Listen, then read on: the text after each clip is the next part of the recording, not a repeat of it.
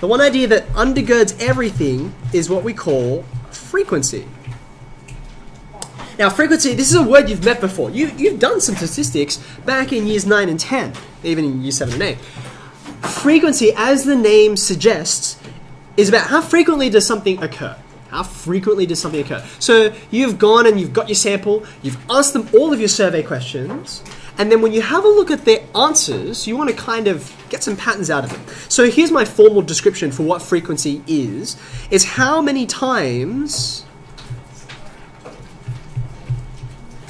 does any piece of data, like how many people in this room are girls, how many people are boys, how many times does that piece of data occur?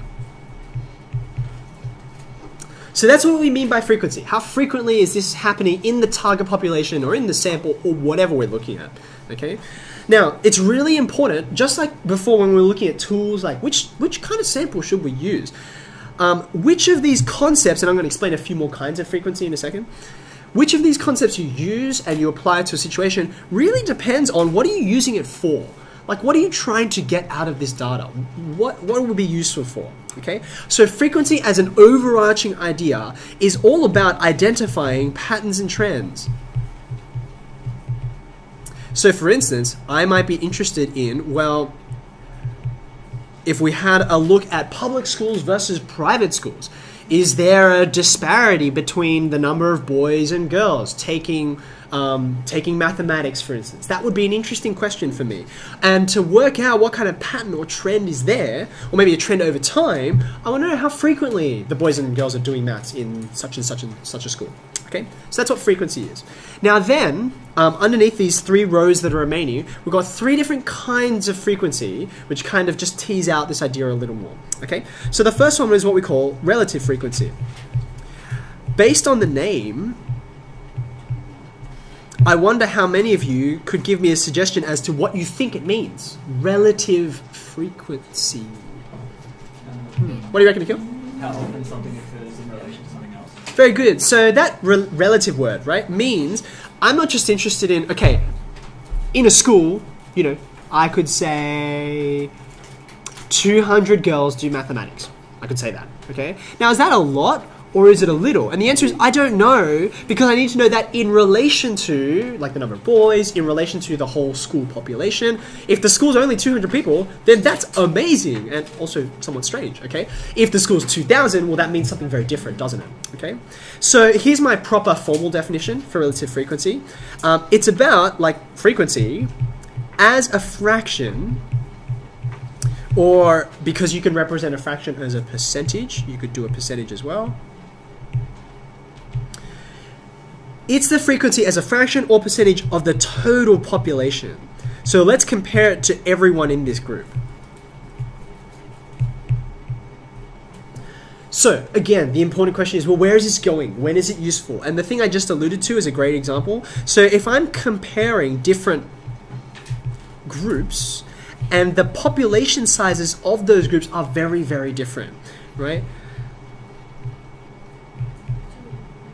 I guess maybe we could say, for example, 200 girls do maths.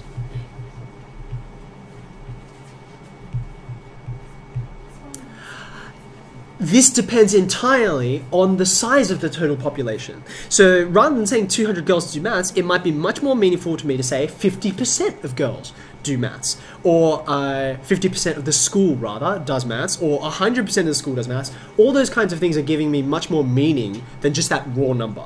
Okay? So, relative frequency. Now, this middle row, when the data is, I'm going to leave this blank for a second. I'm going to explain the 2 kinds of frequency that belong down here, and then at the end I'm going to ask you if you can fill in for me. There are lots of different types of data that you know about. Do you remember this diagram? This one that looks like this?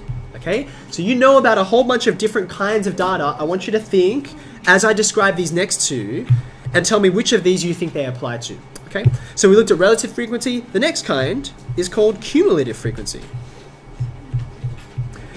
Now, when I introduced this data and statistics topic, I actually talked about cumulative frequency as an example of like a misleading graph. Is it like all of it, like, it's like cumulative? It's like all together, it's like the end, like the, okay, you get what I'm saying? Yeah. I do. So obviously the challenge here is, okay, how do I articulate? I get the idea, but what words am I going to use? Here are my words, okay? What you're thinking about, again, is frequency. But what you want is the total frequency. And you're sort of keeping up with things as the quantities that you're looking at are growing and growing and growing. So the way that we would say this is the total frequency up to and including, now I'm going to give you a new phrase here, up to and including each data point. So a data point is like a specific instance in our graph, such as, okay, let's record temperatures over the course of the year, okay? A data point might be, okay, 30 degrees. 30 degrees, that's an interesting kind of number. Can you tell me all of the days, how many days, had temperatures up to and including 30 degrees? So you'd add up the 30 degree days and the 29 degree days and 28 and so on, okay? Now, think about this one.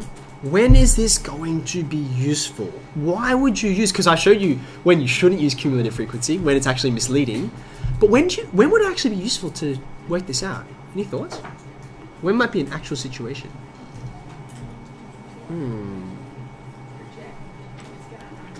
Okay, so if you want to make a prediction, if you want, again, we talked earlier on about patterns and trends. So if you're trying to make a forecast for the future, working out how this thing is working, a cumulative frequency graph might be much more useful. Let me give you a particular example. I'll phrase it for you and then I'll give you the example. So if what I want to do is show progress, for example, over the course of a year or something like that,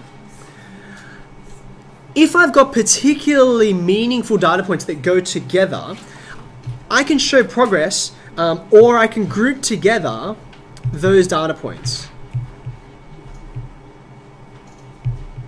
Now, unfortunately, this word here, meaningful, is very, very vague, and it kind of has to be, because it could mean a whole bunch of different things. So let me give you an example. You might want to say, okay, well, what's the total rainfall for this year? How many millimeters of rain have we gotten, okay? And it would just make sense to say, okay, well, let's just look at each day and just add up the millimeters. And you're going to get a number by the end of the year, and that'll tell you, has this been a really rainy year or not so much, okay? That's showing progress. Meaningful data points could be all kinds of things. Tell me all of the people in this class who were able to, you know, score a 200 and above on a game of bowling, 10-pin bowling or something like that, right?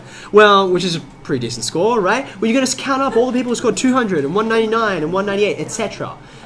It's very difficult to describe bowling scores and temperatures or rainfall all in the same way, so that's why I just say meaningful. Okay, one last kind of frequency, one last kind, which is what we call grouped or classed frequency.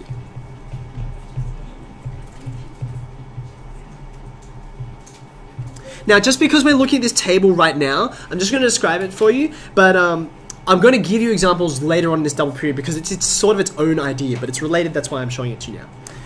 The idea is that what we want to do is take a whole bunch of scores, individual scores, and condense them, condense all those individual scores into, well, just like the name suggests, put them together in groups. Often those groups are called classes, so that's why it's got these two different names, okay?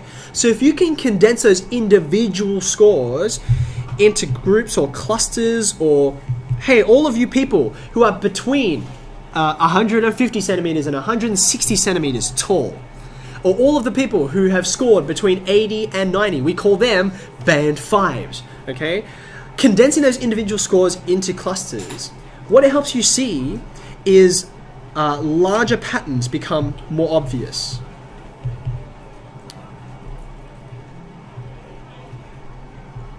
So I wonder if you could put up your hand if you've heard the phrase, don't lose the forest for the trees. Who's heard that phrase? I'm actually interested. Anyone? Wow, really? 1, 2? Mrs. Penhall and I were having a bet. I said about a quarter. She said 8. We were both wrong. Don't lose the forest for the trees means don't get so caught up in little minute details that you miss the fact that there's this huge structure here, which you just kind of need to zoom out a little bit and see, okay, there's this massive structure that I need to understand, okay?